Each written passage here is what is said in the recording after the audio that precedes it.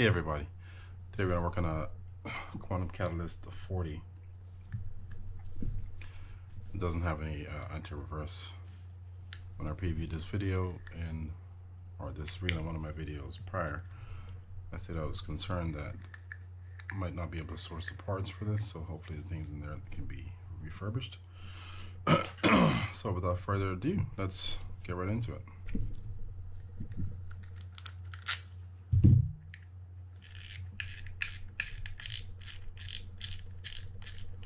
While I do these things, don't forget to hit that subscribe button if you like the content that I put out, as well as hitting that like button and letting your friends know about the channel as well.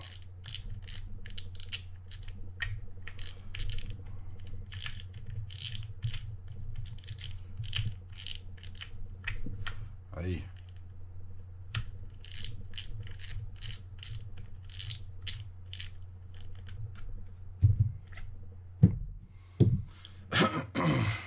So I'm going to open this up to check inside here to see what's going on.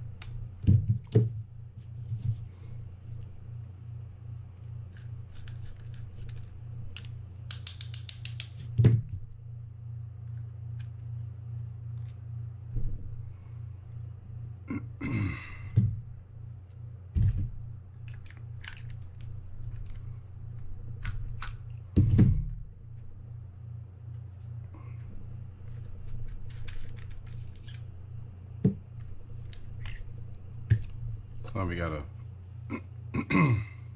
pull this off, and there's a couple of screws up here and one down here to remove this side cover.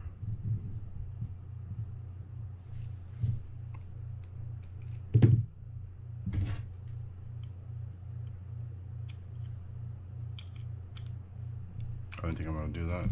Just gonna check the anti-reverse.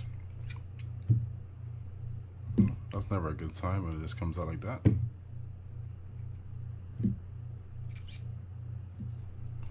I'll leave that intact. My issue is up here. It's not with the lever, because we see that that works, and the spring is fine. It's with this, and this kind of happens with this particular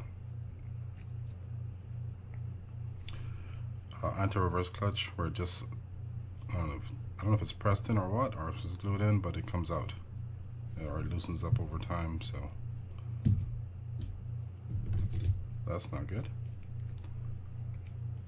So we could get like a larger one, or just a slightly larger one and press it in there, or we can take the existing anti-reverse that we have here, and if it's still good, then we can try to glue that back in, which is the route I think I'm going to take, which is like I said, gluing it in. I want to get it out. So I'm going to pause the video in a sec and do that. I just want to pull this out so I can double check that the bearing is fine.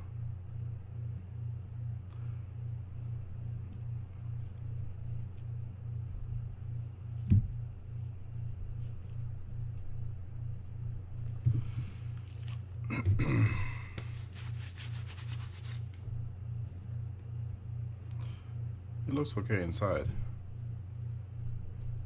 So you get it real close. Nice. I like close-up pictures. It looks fine inside. So if, let's say, there was a little bit of dirt or whatever, or a little bit of rust inside there, but it still functioned properly, the way you check that is just sticking the sleeve inside. just turning it manually with your hand. We can feel in general that that works, so we can likely reuse it and get this reel fishing again. Alright, so a few things that you're going to do to clean this out is just use some Q-tips. Going to roll in the direction that it freely moves the cylinders inside, and every so often just a little gentle backward motion. You can also spray some Corrosion X or oil in there. Make sure you clean it up really well. I wouldn't use brake fluid or carb cleaner inside there because of the plastic, but you can certainly use some other stuff, like I said, the WD-40 Corrosion X. Alright, so when we're going to glue this back in, we got to make sure that we clean this outside really well, that inside really well, and we want to make sure that this is in the correct position going up inside of here, so that when we put this on back onto the reel, it's functioning in the correct position. That's about it.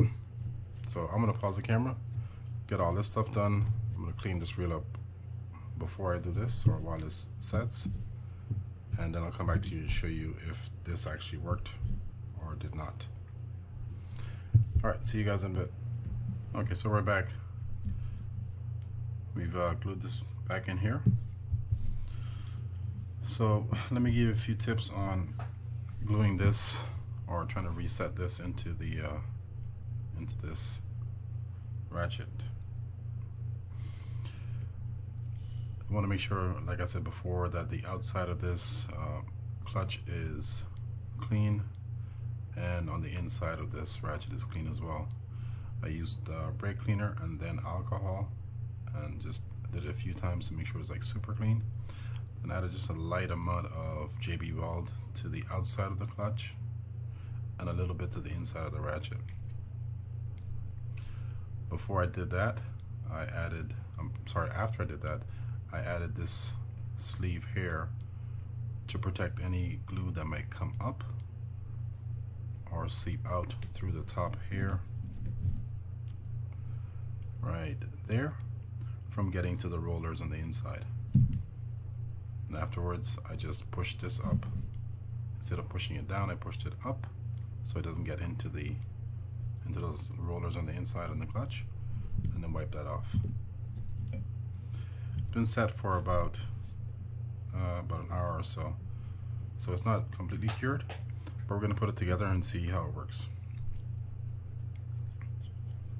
Of course, I'm not going to go crazy with it, but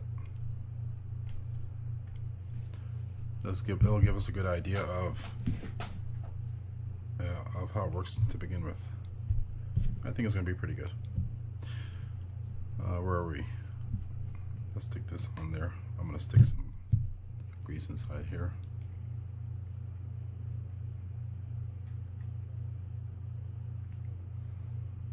And put some here.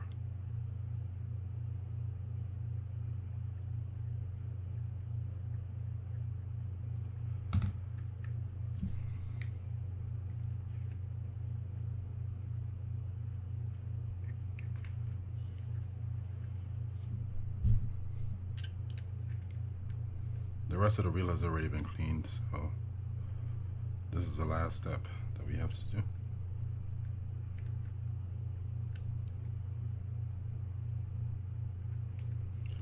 I also had an issue with the one of the screws on the bottom.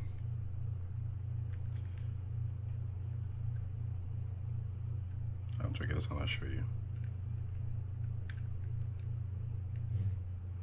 I forgot how this went on.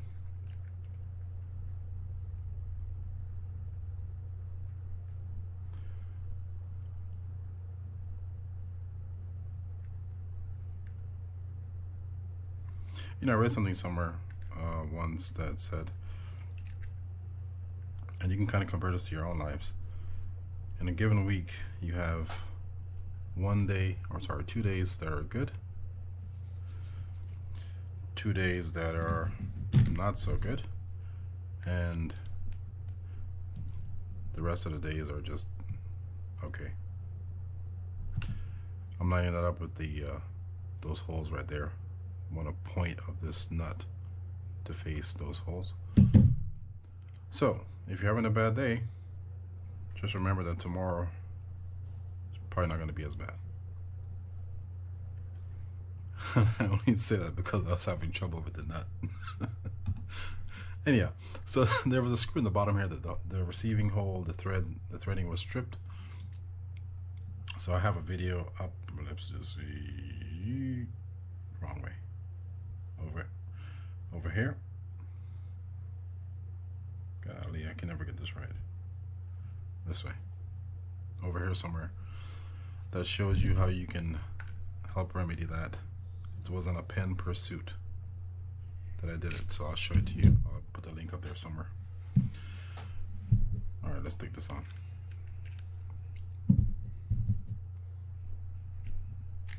Stop dilly-dallying.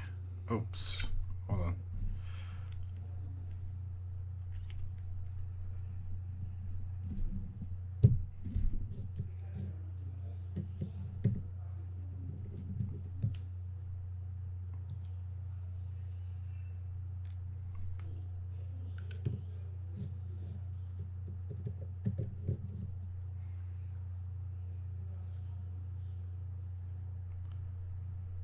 Yeah, it's one of those days.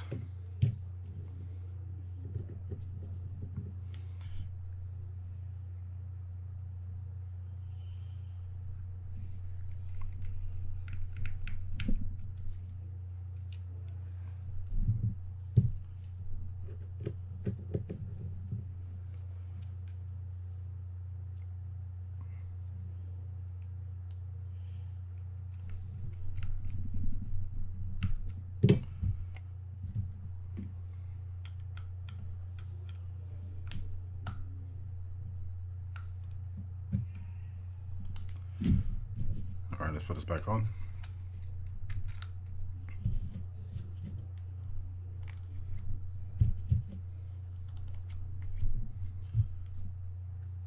And I'm gonna stick this on real quick.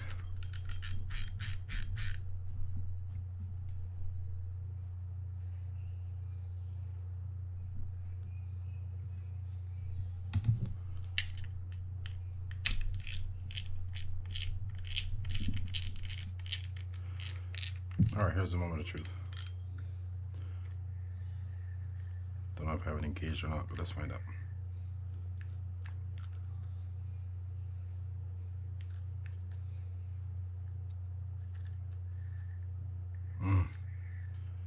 And it works. Good stuff. All right, so how to help some of you guys out there. Again, just if you're trying to glue that back in there, just try to be careful with it. You definitely don't want the glue getting into the rollers on the inside of the clutch, but with a little bit of patience, you can certainly get it done. All right, guys, hope to help some of you out there. Again, please don't forget to hit that subscribe button and that like button. Let your friends know about the channel, and I will see you all next time.